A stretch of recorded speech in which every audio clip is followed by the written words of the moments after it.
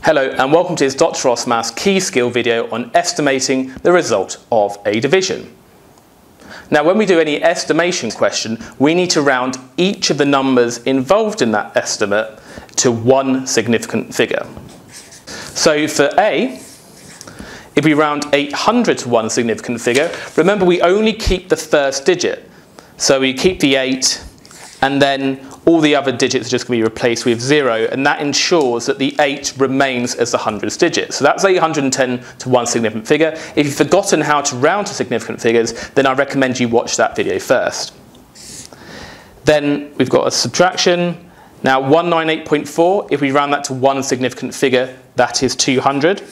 Remember, we check the first digit because we want one significant figure. We look at the digit just after it. If that's 5 or larger, then this digit here goes up by 1, which it did up to 2.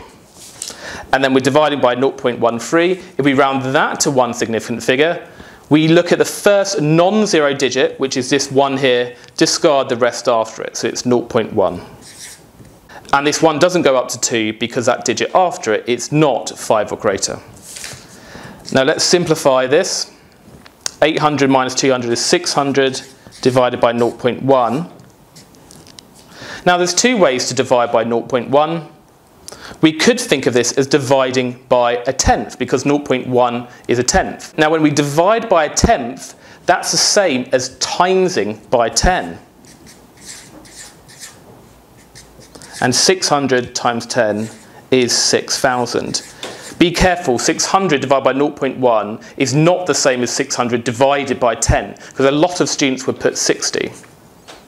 Now what about the second question? Again, we round each of these numbers to one significant figure, and by the way, this symbol here means approximately equal to, so you can use that symbol if you want. So that to one significant figure is 400. This to one significant figure is just 10, because again, we just look at the first digit. Then is that digit after at least 5? No, it isn't, so that stays as 1. But we need to replace this one here with a 0 because otherwise that 1 is no longer the tens digit.